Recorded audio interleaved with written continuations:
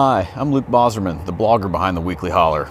With Valentine's Day coming up soon, I knew I had to find a special story for this week, and I think I found just the one. In the late 1800s, Mary Hartwell Catherwood, an author from Ohio, visited Mackinac Island in Lake Huron.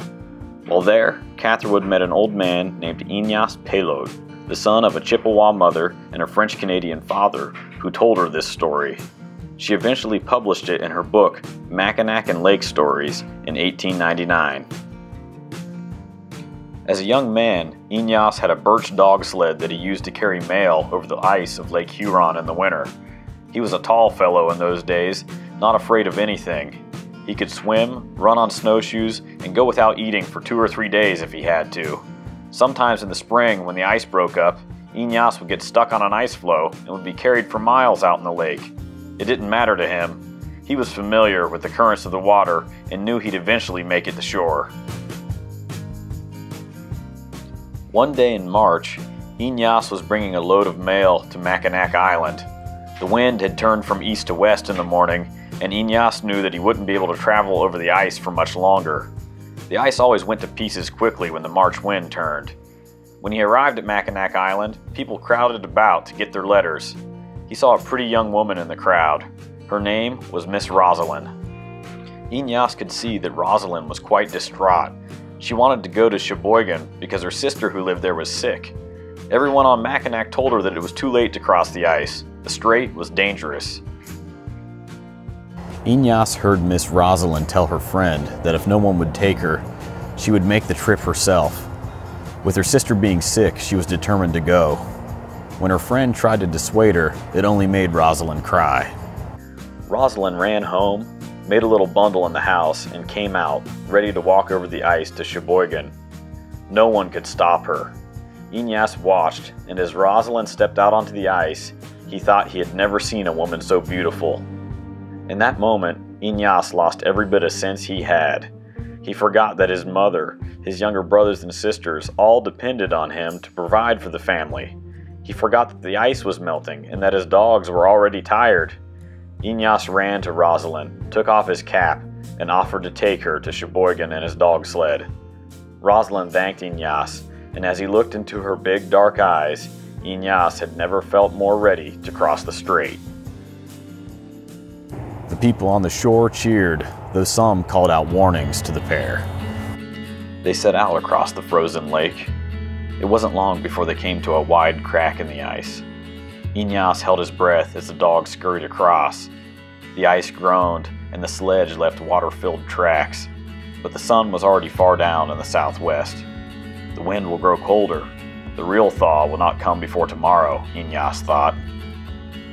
They traveled between the east side of Round Island and Boy Blank Island. Ignace kept his eyes fixed on the course to Sheboygan. The sweat dripped off his face in spite of the chill wind he felt through his clothes. There was an Indian burying ground on the open land above the beach on that side of Round Island. Ignace looked up as they passed it. The sunset normally showed through there, but what he saw was a skeleton. It looked like it was sliding downhill from the graveyard to the beach. It didn't move. The earth was washed from it, and it hung there, staring back at Ignace.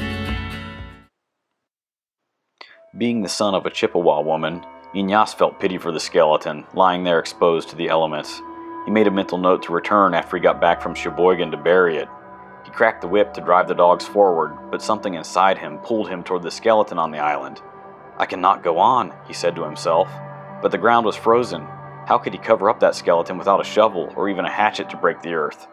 But nevertheless, something pulled him toward the bones, so he stopped, and the dogs turned and dragged the sledge up to the beach of Round Island. Ignace told Rosalind that he had to cut a stick to mend his whip, thinking that if he was able to get a stick, maybe he could rake some dirt over the skeleton and return on a different day to dig it a proper grave. The dogs laid down, panting. Rosalind looked at Ignace with her big brown eyes and begged him to hurry. Suddenly they heard the roar of breaking ice. Ignace looked back toward Mackinac.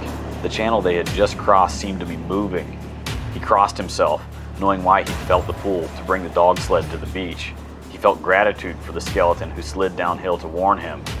Rosalind was distraught at the idea of being stranded on Round Island. Ignace tried to comfort her, but she continued to cry, saying that she wished he would just leave her alone. So he decided to gather wood for a fire. Ignace ran along the beach to check on the skeleton first. He looked and looked, but try as he might, he couldn't find the skeleton anywhere.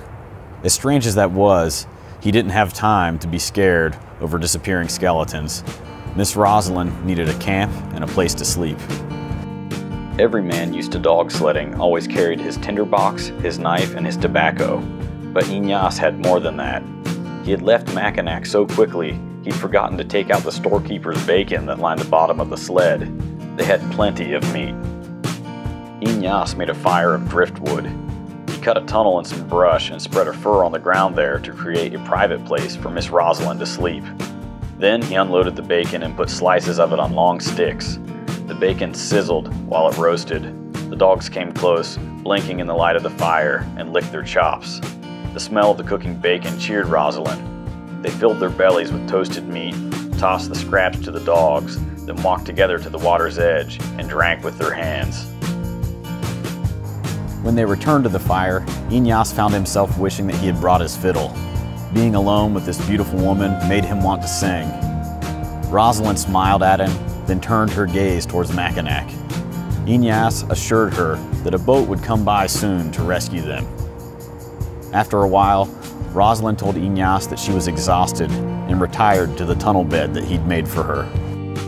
As Ignace watched her settle in, his heart filled with joy.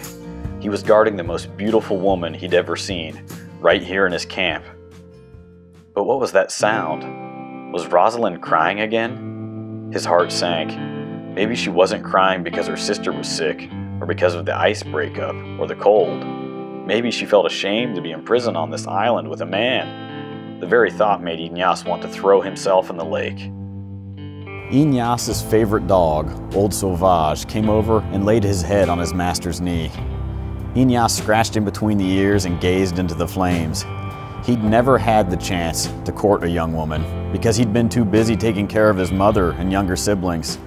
He wished that he could have met Miss Rosalind under better circumstances. Suddenly, Old Sauvage stood up.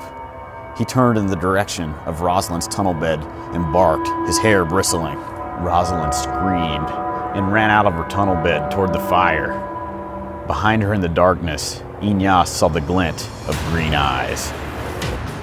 What happened next seemed like a whirlwind of teeth, fur, claws, and fangs. With a howl, Old Sauvage darted toward the creature. Ignace pulled out his knife and dove after his dog. Sauvage fought the creature, tooth and nail. Ignace darted in and struck once, twice, 3 times with his knife. The creature fell dead on the ground, a massive wild cat. Sauvage's neck was clamped between the predator's jaws. The old dog had given his life to protect his master. Ignace knelt over his faithful dog with a heavy heart. But before he could shed a tear, Miss Rosalind rushed forward, threw her arms around his neck, and kissed him. A boat collected Ignace and Rosalind from Round Island 2 days later. 3 years after their rescue, they were married. For the rest of his life, Ignace stopped to cross himself every time he passed the Indian burial ground on Round Island. He never saw the skeleton again. His and Rosalind's versions of the story are nearly identical, with the exception of one detail. Rosalind denies ever kissing Ignace on that fateful night. I hope you enjoyed this story. For more like it, check out theweeklyholler.com and sign up for our email newsletter. You can also follow The Weekly Holler on Facebook and YouTube.